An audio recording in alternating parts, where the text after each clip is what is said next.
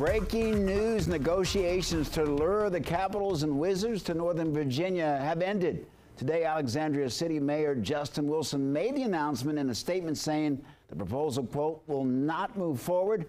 Virginia's House Speaker also confirmed that he'd been told that Ted Leonsis, who is the majority owner of the teams, is no longer considering a deal to relocate them from the district. Now, if you remember earlier this month, the Virginia Senate did not include the arena deal in its 2024 budget. Senator Luis Lucas chairs the state's Senate Finance Committee, has reportedly blocked that arena deal.